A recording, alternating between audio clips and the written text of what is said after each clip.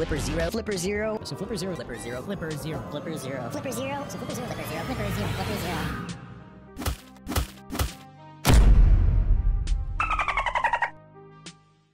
Phew.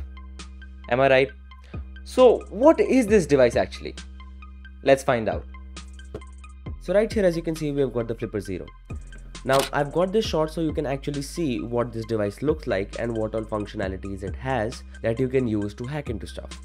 So here, as you can see, we have got a flipper zero guide. So once you purchase the device, you'll get it with there is one micro SD card. So it is showing you how to install the micro SD card, how to power the device on, updating the firmware, rebooting, and I'll be showing all of this to you in the video, so just stay tuned. So this micro SD card is actually used to store whatever data you are capturing with this device. Then we have got the USB-C type charger right here, so you can charge it with a USB-C, and you also have to connect it to the computer a few times. Right here, as you can see, we have got the GPIO pins. So the GPIO pins can be used to connect more devices or extensions by the Flipper community. 2024, the Flipper community has released another video game module that you can use to play video games on this device. And here, as you can see, we have got the IR sensor. Now the IR sensor is used to read and emulate all sorts of IR devices, basically TV remotes, AC remotes, etc, etc. So as you can see right here, we have got the I button reader. I button is a sort of key that people use these days. So you can just basically put it behind this and it snaps right in, and you can encode the I button to something else and you can make it do wondrous things. So before we move on and find out all the functionality that this device has, let me tell you what Flipper Zero actually is. So this device is nothing new actually. It is just a combination of the best parts of all hacking devices put together. So in this Flipper Zero, you will find out that there is nothing new that we don't already know, and there is not already a tool for it. It is just put together in a way that you have one device which can do it all. So let's just jump right in and explore the first functionality, which is IR. So as you can see, I've got a TV remote in front of me, and we'll be using IR to detect the IR frequency of this remote and then emulating it.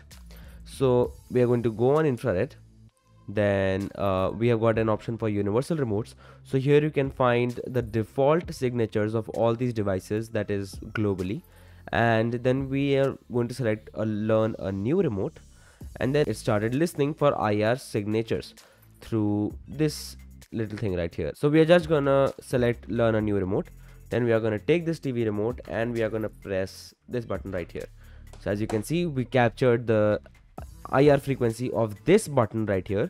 So once we send this frequency, it is going to act as if this button is being pressed.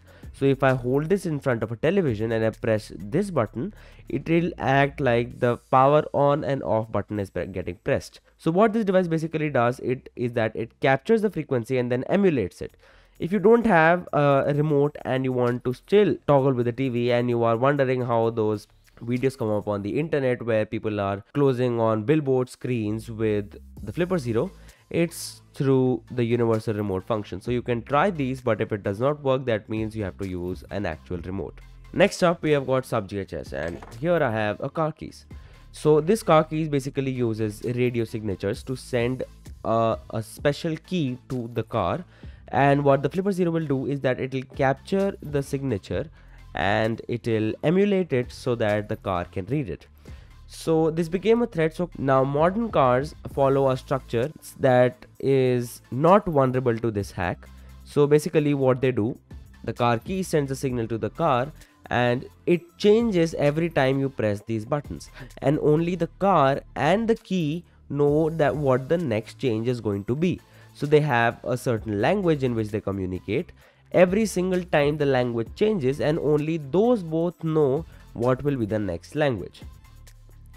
So what we can do with this is that we can capture the first one and then we can keep trying, but it is futile because every time they will have a new language. So let's just go on redraw. Here I'm gonna start recording and I'm gonna press this button right here.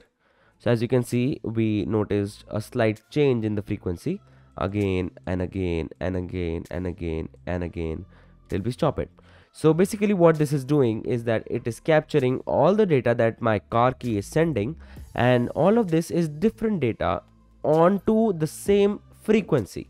So I hope you understood that. Next up, we are going to be fiddling with RFID. So there are two types of RFID. One is 125 kilohertz, other is NFC, and the Flipper Zero will allow you to capture both of them. So right here I have a 125 kilohertz RFID. If you have an NFC, that will work exactly the same. So I'll go right here and I'll go on read. All I have to do is that I have to place this on the back.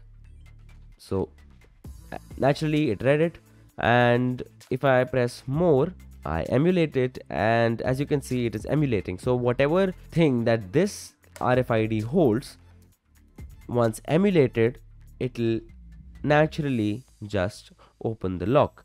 Now this is the RFID to a garage door, and if I just put it onto the garage door, it will automatically open it. Lastly, we'll be using the bad USB. Now for this, we have to jump onto the computer because, as the name suggests, it will be acting as a malicious USB device. So now that our Flipper Zero is connected, we are up and running on the app that Flipper has for Mac. And here, if you go on this right here, which is the file manager of the SD card on the Flipper, we go on SD card, bad USB, then we go on demo Mac OS. If we just go right here and we can download the file, I already have it downloaded right here. So let's just analyze what it is doing here. All right. So as you can see, we have got a list of commands. So this is basically instructing the Flipper on what to do on the device. So as you can see, delay 1 second, then space, then delay 500, then type terminal, then delay 500, enter, and so on. So basically our Flipper is behaving as a keyboard, and it can type anything on the target system in seconds. So if you want to retrieve any information on any system, you just program the Flipper Zero like this.